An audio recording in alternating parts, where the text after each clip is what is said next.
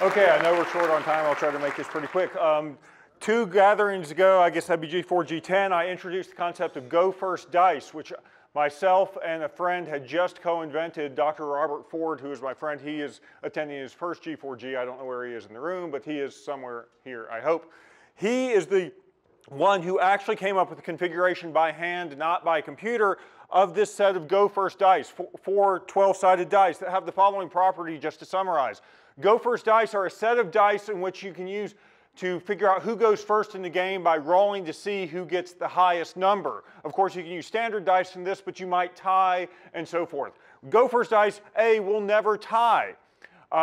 B, it will always be fair regardless of which dice you pick. This includes not only the 4 dice you see here, so if all 4 dice are rolled against one another, each has exactly a 1/4 chance of rolling the high dice. It is true for every subset of dice you might arbitrarily pick out of this set. So if you're only playing a 3-player game, each one takes just one of the dice. Maybe these 3 are picked by the dice. They each roll.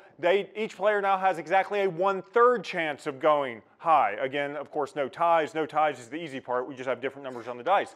This also works pairwise. If only 2 people are playing, each grab a die. At this point, each person has exactly a 1/2 chance of going first.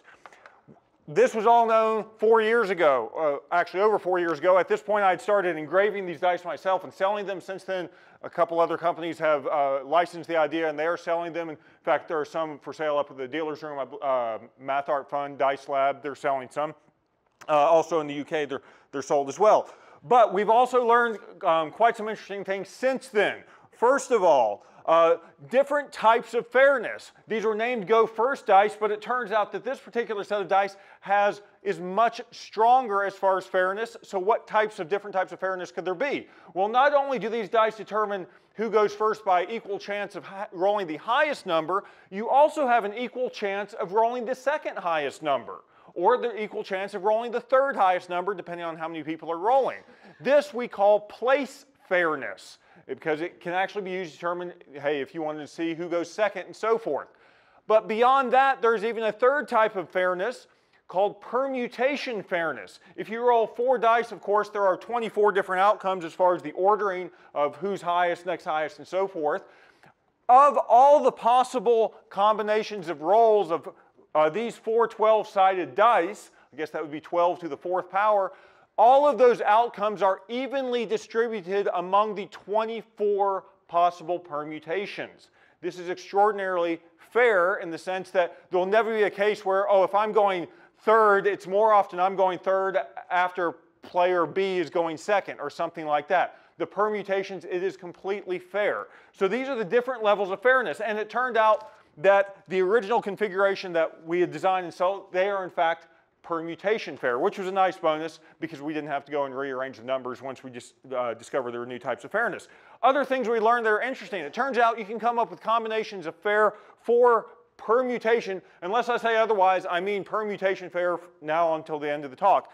The dice don't have to be the same size. They don't all have to be 12-sided dice. We have a set that is a 4-sided die, a 6-sided die, an 8-sided die, and a 12-sided die. You can pick any subset of those, and against each other, they will be permutation fair, including the whole group.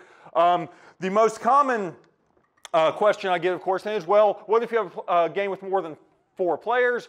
Well, you need 5 dice. This is the big question that's out there. How can we extend this up to 5 players or 6 players or so forth? We haven't been able to do it as elegantly as all same-size dice and so forth, but we've managed to find a few solutions, most of these done by mathematical search. We are definitely using a lot of computer power to try to find some answers, but we haven't done that yet. The best I have been able to do, these are rough prototypes printed by Shapeways. Here is a rather cockamamie set. 5 dice, these are permutation fair, meaning any subset works, permutation fair all around. It's a 20-sided die, a 24-sided die, a 36-sided die, a 48-sided die, and a 72-sided die. That's 200 faces all around. It's the smallest number of faces across dice that we know. That works for 5 players. We don't yet have, well, I could extend this. We found some mathematical ways to extend it up to more players, but then you start running into limitations of geometry. Definitely, as we see, a 72-sided die is not very elegant at all. So we're really looking for nice, elegant solutions.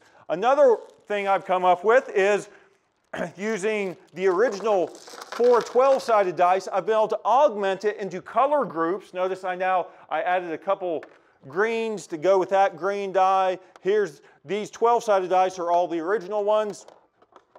Right there, there.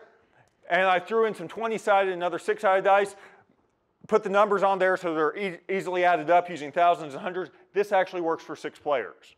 6-player go first fair, you just choose a whole color group. So maybe one person chooses all the black dice, they roll a 2,311. The other guy, he might roll that, he rolls 1,855. The blue guy rolls this, 6,609. This is permutation go fair all the way across the board, evenly distributed among these 720 different possible permutations. Computer searches, we've been trying to find these. All of these I've developed by hand, by mathematics, with the aid of computers to check things, certainly, but we've not had one that, a set of 5 or more players that has just jumped out by computer analysis. Just as a quick anecdote, I know I'm out of time now, but one of the many people who've been studying this with computers, he said, hey, I've been crunching computers for about 4 months trying to find certain subsets, restricted subsets. After 4 months, let me give you an idea how much of the search space I've gone through. If the whole search space was the size of the universe, after 4 months, I just eliminated 2 atoms of the universe. He said, actually, I eliminated 1.73 atoms of the universe, but we're going to round up to make ourselves feel better about it. So that's what we're looking at, search size. We're still looking at, I've recruited a few people here to try to help me out, maybe find some new techniques, but that's where we stand. If you have any questions, you can find me up in the dealer room or wandering around. Thank you very much.